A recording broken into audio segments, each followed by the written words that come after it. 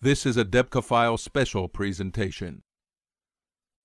With the Geneva Nuclear Accord still far from implementation a month after it was signed in Geneva, the United States and Iran are moving into stage 2 of their rapprochement.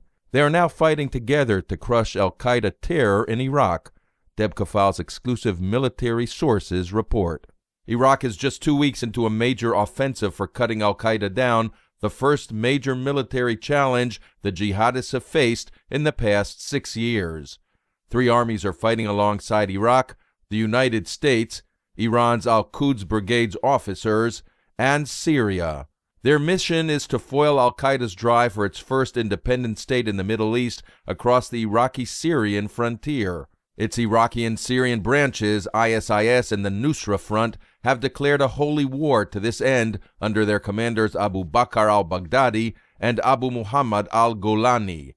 The Anbar province of western Iraq is the scene of the fiercest combat close to Iraq's border with Syria and Jordan. To counter al-Qaeda's superiority in speed and surprise, the U.S. has sent the Iraqi army Hellfire surface-to-air missiles. They are already in use against al-Qaeda camps on the Syrian border. Next, Washington is sending out small, long-endurance, unmanned aerial scan eagles. These drones are the best suited to combat in Anbar's deep wadis and the halophyte thickets lining the Euphrates River. In this topsy-turvy scenario, Washington and Tehran share another surprising motive: to save the Assad regime in Damascus from al-Qaeda's long arms.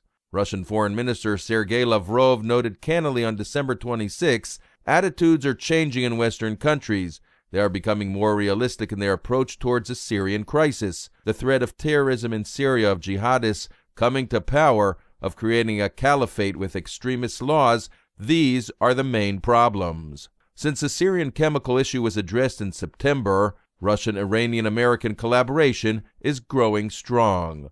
The joint U.S.-Iranian war on al-Qaeda is strengthening Tehran's grip on Syria. It gives Vladimir Putin hope for keeping al-Qaeda away from the Winter Olympics at Sochi, and Barack Obama's hope of transposing this collaboration to the Afghanistan arena. This has been a Debca exclusive presentation.